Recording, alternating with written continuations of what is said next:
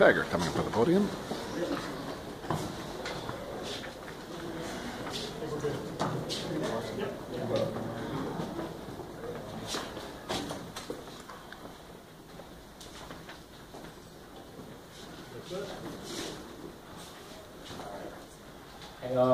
Great win. Not necessarily pretty at times, but it was great. Great win for our ball club. Great win for our alumni that's back here this weekend for his homecoming. It's great for our guys to go out and perform and give everyone the victory that they wanted. I thought this ball game showed a lot of character in our football team. How we let East Carolina get back in it, and we didn't flinch. Our guys came back and made a play when we needed to play. And that was great to see out of our football team, how they're playing as bad as we did there throughout the game. Willie, just curious, you're up two scores, they have no timeouts. Why are you throwing a touchdown pass? We won the score. Did something happen during the game we don't know about? Or? Something happened. Yeah, I mean, I just said we won the score. That's our job as on offense is score points, right? We want to score. So we try to score. What do you want us to do? I'm saying we want to score, so try to score. I don't know. A lot of teams in that situation might have taken a lead. We're not taking a lead. We want to score. Did it have anything to do with this 45 points you had? No, we want to be a explosive offense. When we have the ball, we want to score. And I told our team this week that's our mentality that we want to be. We want to be a capital all the time. We want to score a touchdown. And we want to score a touchdown there. So all the players trying to score. We didn't get it. That one had to come back. How concerning were the penalties today? Very concerning. Very concerning. Again, it was a sloppy game. Sloppy game by us, especially offensively there. We're in the red zone, and we got these penalties that gets us behind the sticks. It was just sloppy all over. We got to get those correct. Again, we want to be the team that we say we want to be, but it was sloppy all over. Ronnie Hoggins didn't play in the second half. Can you talk about what happened to him? Well, I think early in that game, he was something with his calf. His calf just started bothering. He just had a pain in his calf. Didn't feel right, so we put another defensive back in for him. I think Ronnie will be fine, but at the time it was just something that was nagging. Johnny Ward stepped in, made a couple big plays. How do you feel he did stepping in for Ronnie? The old man did great. Johnny Ward, the old man of the group, he's the oldest.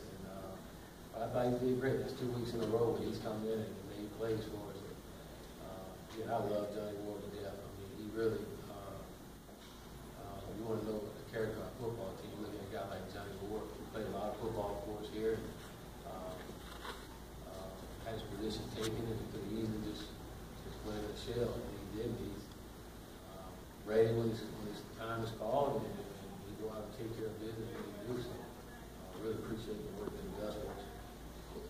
Last year at ECU in the rain, Quentin Rodney, a huge play. Today, game's tight. Quentin Rodney, it's nice to have guys like that. It is. It's good. It's good when you can strike quick, And I thought they came in the game saying they're not going to let us get the beat. They had the DBs playing far back, and every time we try to take one of the guys from back there, and we have been running the ball out of that formation. Really we set that one up for it, and Quentin did a great job of throwing the ball on time and giving Rodney opportunity to run out of the catch. And that's great, especially a guy like Rodney.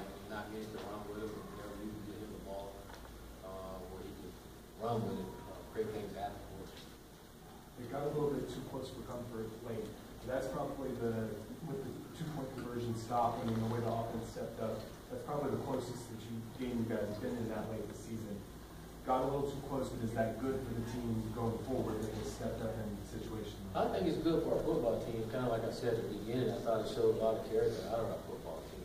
Our team has shown now that they can find a way to win a lot of different ways. We were up in Syracuse and we're down 17 there early, and found a way to come back and win that ball game. And this ball game here, last week back and forth, and we find a way to do that one. And this game here again, where we played so bad, and talking to the guys at halftime, we need to put away. We can't let this team stay in the ball game and let them get back in it late.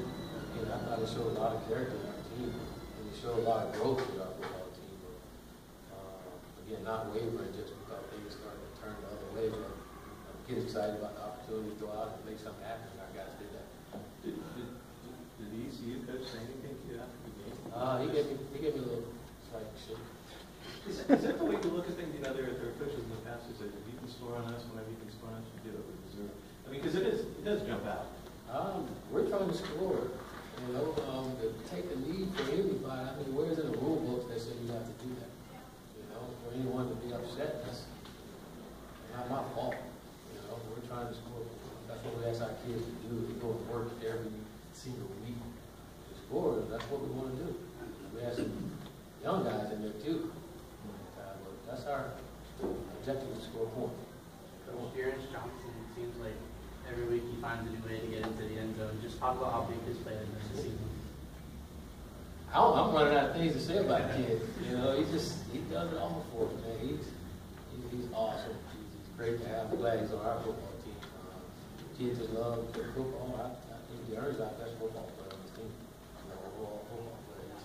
He's that guy. You know, he's just like you said. He finds a way to get in the end zone. Anybody can change his name to TD. If someone did that to you, like they're up at 2 scores, came around the clock and scored on you, would you not be upset, or would you just? It was like that for a couple years here. And I didn't get upset with anybody.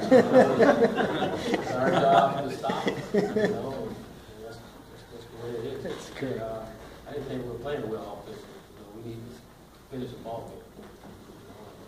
And try to finish the ball game. You finished strong defensively. Nigel had a key interception, but you had kind of a funk there. How would you assess the defensive performance overall? Held to 22 points. I take that. You know, we got turnover there. Again, we got to do a better job on first down. I think our football team now, we're not good on first down, which cause all the other downs to be a little easier. You know, then we got to get on the field in the third down situation. And not we're in the right position. We give up a little play we shouldn't give up. But the thing I like about our defense is they bend but didn't break. You know, they moved the ball, but they didn't get in the end zone every time they were down there. And that's something we always talk about on the defense side of the ball. I mean, especially nowadays in college football, we're on the spread and up tempo. People are going to get a lot of yardage. You know, key thing we want to do is keep them out of the end zone. You know, I thought I did that. They had a couple stops linemen, had them kick field goals instead of touchdowns. We feel good about that. Our defense can do that. I thought it was a great stop down there. 2-point conversion really changed a little momentum for us. How would you assess Mitch Wilcox's performance today? Mitch played well. You know, he made some plays for us. And, the other tight end that played in that ball game, I thought he played well. I thought he made some bonehead mistakes. He had some penalties in there that we just can't have. But overall, I thought Mitch did a great job for us. You mentioned first down and how defense was struggling there. Is that the inability to stop the run? There's a lot of run on first down, a lot of run between the tackles. Looks like it was. Well, it's just on first down. You want to try to keep them behind the stick. You don't want them to get 4 or 5 yards on first down. You know, we want to try to keep them less than 4 yards. There's too many times where they would get 5 or 6 yards on first down. Then it makes it a little easier for the offense when you're in that situation. So I think we can do a better job overall on first down defensively, and it helps us. But even then, you know, there's plenty of times where we had them third down and we let them out of there. You know, and, I think it helps when you go on the first down, you get them behind the sticks, and then you get them in a third down situation where you just can't run in there or get a 4th and 1 and try to go for it. But that was good. Our guy stopped him twice before.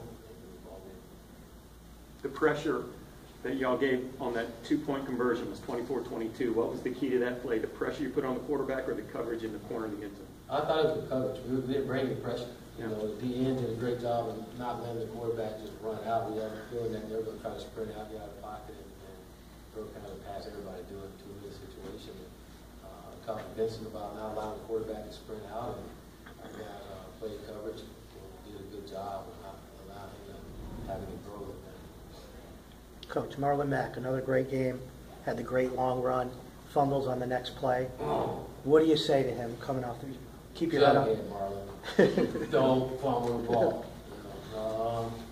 You know, to be honest with you, I didn't say anything to Marlon. I think Marlon really upset with himself. You know that he had his football team down. Marlon, one of those guys, you don't have to say much to him.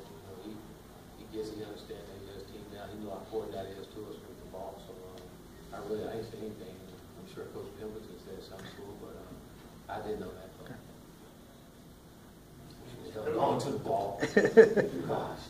Devin Abraham out and Billy Adamari. Just speak again to your depth and just next man up mentality and just being able to plug in. Nate Godwin had 9 tackles today, playing a little bit of safety, but playing a little bit all over the place. And Mitchell made his first start today. Just speak to your continuing depth. It's good. We said that from the beginning. It's probably the most depth we've had since I've been here. It's great that guys come in and let off. But I think all of our guys take pride in their position groups when they're playing, and we constantly talk to our guys about taking advantage of opportunities. You know, they don't come often, but when they do, you got to be ready for it.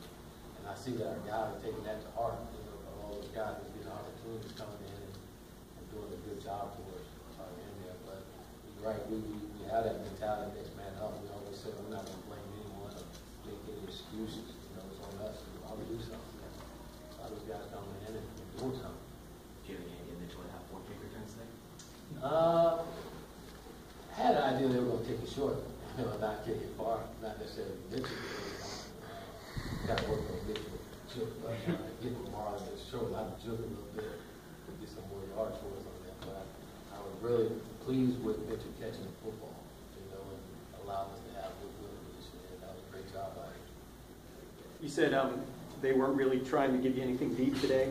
What was the play that looked like a simple post route for Rodney that he caught? Was that all it was? Well, it was, we went 4 verticals, and Rodney, we were spread out wide, and it was, again, if you did the windows and throw the football, and Rodney just ran fast as he can through the middle. And put the vertical. It was great because they were out.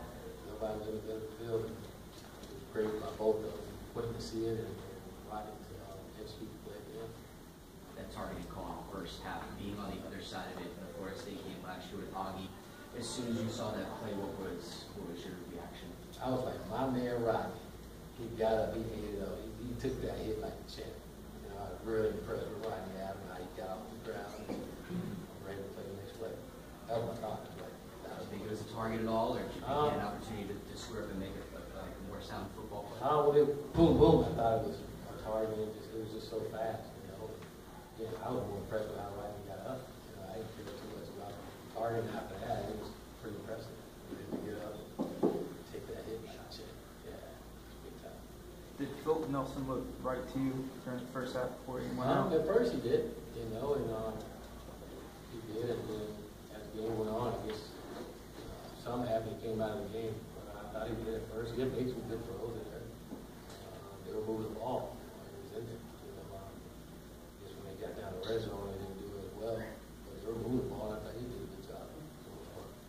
Were you surprised that their first 8 plays were runs? No, I wasn't surprised. Just they think one way or the other where they're going to throw the ball or run the ball.